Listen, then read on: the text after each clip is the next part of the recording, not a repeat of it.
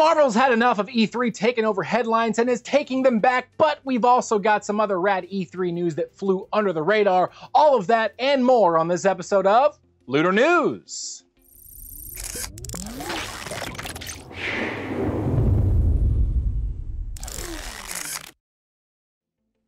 Happy Friday, everybody. It's June 21st, 2019, and this is Looter News, your weekly recap of some of the biggest news in geek, gaming, and pop culture. I am your host, Josh Ball. Let's get into the news, shall we?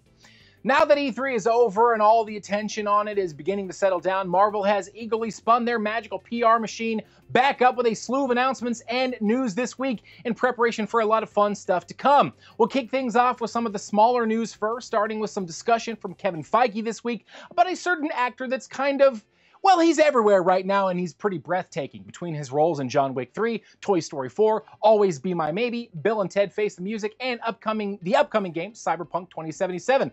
Yes, of course, we're talking about none other than Keanu Reeves. Apparently, Kevin Feige was asked this week if Reeves would ever join the other stars of the Marvel Cinematic Universe, especially since there's been a major rumor recently that Keanu is in negotiations for the upcoming Marvel movie, The Eternals. Interestingly enough, Feige revealed that Marvel has talked to him for, quote, almost every film they've made, end quote. That's 22 films and they couldn't figure out how to make it work with Keanu? I mean, I guess they did all right, but come on, it's Keanu. Anyway, rumor has it he actually was potentially going to have a role in Captain Marvel that he had to turn down to get John Wick 3 done. Hopefully they'll get him locked in for Eternals soon, or something maybe even more awesome. The Keanu news wasn't the only bits of info Kevin Feige revealed this week, as he offhandedly mentioned a few other things regarding the MCU, such as the fact that what Better Call Saul did for the Breaking Bad universe had some inspiration on how the Black Widow movie would be handled, in that while it would be a prequel in some form, it would be even more enabled to stand on its own due to the things that it will reveal about the Marvel Cinematic Universe to the audience that they've not known about or knew were going on or happened up to this point. Hey, perhaps we'll finally see whatever happened with Clint and Natasha in Budapest and find out that it had some greater impact on the events of the MCU we've seen so far in ways that maybe we've never even imagined. Who knows? It's crazy and wacky. Feige also switched gears and mentioned that it seems very likely that Spider-Man and Sony's Venom will cross over at some point, but that it's entirely up to Sony and their plans on what they're doing with Venom next, which was surprising to hear given how much he has mentioned Sony's Venom would not ever be a part of the MCU. All I know is that I, and I'm sure many others, would definitely be here for it. The biggest news Kevin Feige had to share this week, though, was about Avengers Endgame, particularly that it would be getting a theatrical re-release next weekend with some extra unreleased footage. Feige said that this would not be an extended cut per se, but that it'll have a few new things at the end of the movie, particularly a deleted scene, a tribute to the late great Stan Lee, and, quote, other surprises, end quote, which he would not reveal. Seems Marvel is dead set on unseating Avatar's box office record, and it won't stop until it happens. The timing couldn't be better either, as the release will take place the weekend before Spider-Man Far From Home hits theaters to close out Phase 3 of the MCU, which early reviews are already saying the film is pretty damn amazing, with some end credit scenes that are absolutely epic. Speaking of when Spider-Man Far From Home hits theaters, Stranger Things, which also drops that same week, released its final trailer for Season 3 last night, and we are pretty amped up about it. The new trailer was loaded with plenty of incredible new footage and put more focus on the supernatural darkness of the story this season. One of the creepiest parts was an unknown voice heard in the trailer that uttered the ominous words, "You let us in, and now you're going to have to let us stay."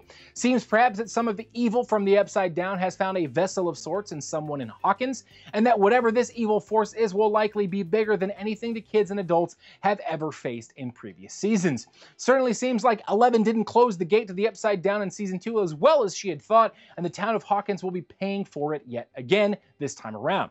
Be sure to check it out when it hits Netflix on July 4th, and when you're faced with that existential crisis of binging all 8 episodes or binging on burgers, hot dogs, and potato salad while watching fireworks.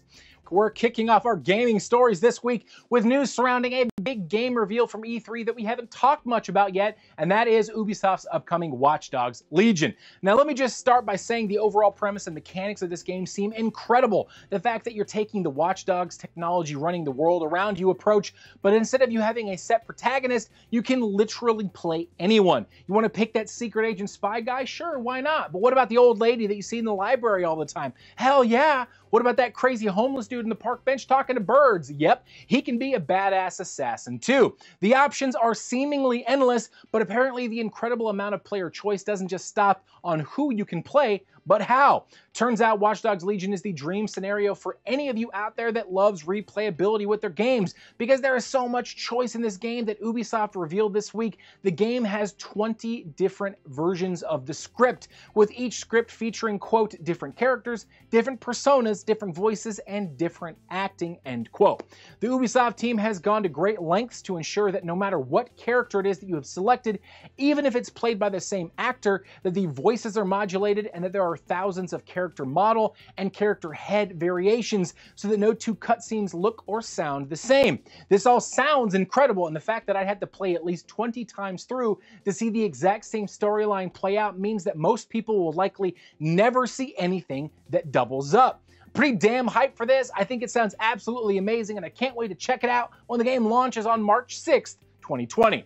Now, speaking of player choice in video games, Obsidian's upcoming The Outer Worlds is a game that is literally defined by choice, and those decisions you make have some of the most impactful changes on a game that we've maybe ever seen before. As a matter of fact, you can either choose to be the hero of the story like you do, or you can side with the game's antagonists and become the literal villain of the game as well. I mean, guys in games in the past, but our end goal for those games has more or less remained static most of the time. But Obsidian is coming right out and saying, hey, you can choose to literally be the villain, and I think that sounds super rad. On top of that extensive character choice we have at our disposal, there's a massive amount of choice and consequence in the gameplay itself.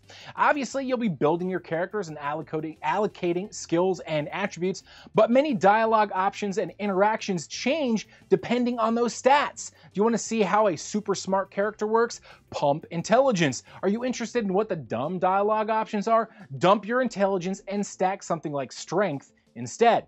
You've also got companions that, not unlike games like Dragon Age or Mass Effect, have a large amount of input and impact on your story with their own unique skills and expertise. Or you can say, screw those companions, let them croak, and if you do, you cut off valuable quest and dialogue options, but you potentially open up some new interesting ones as well. I absolutely love these kinds of games, and having this much agency as a player is going to be a total blast. Thankfully, I don't have to wait until March to play this one, as The Outer Worlds hits shelves on October 25th of this year.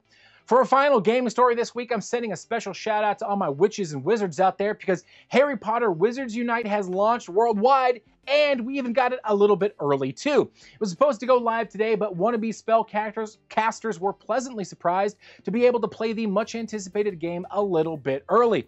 Developed by Niantic, the folks behind the worldwide sensation Pokemon Go, Harry Potter Wizards Unite puts you in the robe of a witch or wizard trying to protect the Muggle world from powerful magic artifacts that have been scattered following an event known as the Calamity.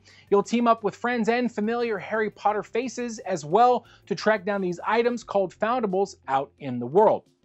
This game feels like an absolutely fleshed out mobile RPG experience from the get-go, and includes features that folks waited months or even years for in Pokemon Go, which is no surprise, as Niantic most certainly took all that they learned from Pokemon Go and Ingress before it and are applying it here with Wizards Unite, and apparently to great effect. You can add friends, explore the world together, track down foundables, and fend off Death Eaters and Dementors. One of the coolest new features for me is the profession mechanic, which plays out like a standard RPG skill tree that you select and gives you access to a whole new suite of skills and abilities to use while exploring the world. I'm so excited to run around my neighborhood shouting spells and vanquishing evil, so if you haven't downloaded it yet, get that iOS, Android, or Samsung device out and get to swishing and flicking, fellow wizards and witches.